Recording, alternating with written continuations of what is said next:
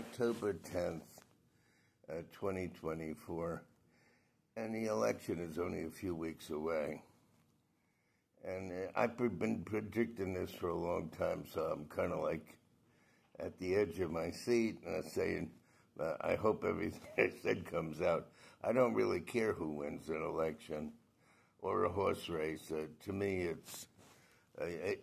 are my predictions coming out? And this, of course, is what I predicted about the election. I felt years ago that Kamala Harris would win, and it doesn't, to me, have any animosity towards Trump. It's just that her numbers she are the shattered citadel.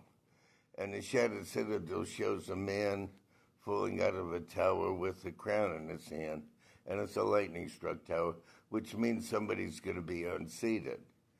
And the shattered citadel could replace one person and beat another, which I feel is the situation that we're dealing with. I felt that she replaced Biden, and then she's going to defeat Trump. And that's my prediction. That's what I always thought. And let's see what happens. Let's see if I'm right and if the numbers follow true. I've never changed my prediction.